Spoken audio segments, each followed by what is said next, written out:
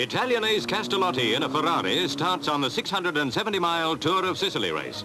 Also driving a Ferrari is Briton's Peter Collins. In the early stages, it's Castellotti who makes the pace, but engine trouble soon puts him out of the running, and a battle for leadership starts between Collins and Taruffi driving a Maserati.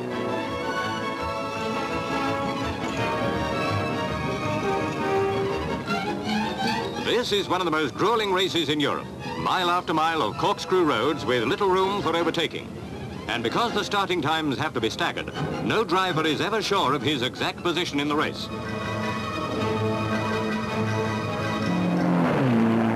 Here comes Taruffi's Maserati in the lead with what he hopes is a safe margin in hand.